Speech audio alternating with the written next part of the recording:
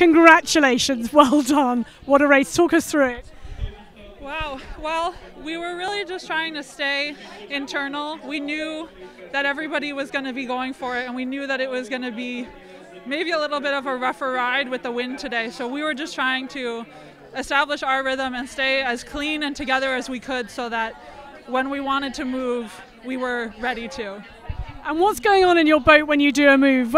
What's the call? How does everybody respond? Honestly, it's just trust. We know what we need to do, and I have full faith that every woman in my boat is going to go. And so it's not any definitive move, it's just us believing in each other.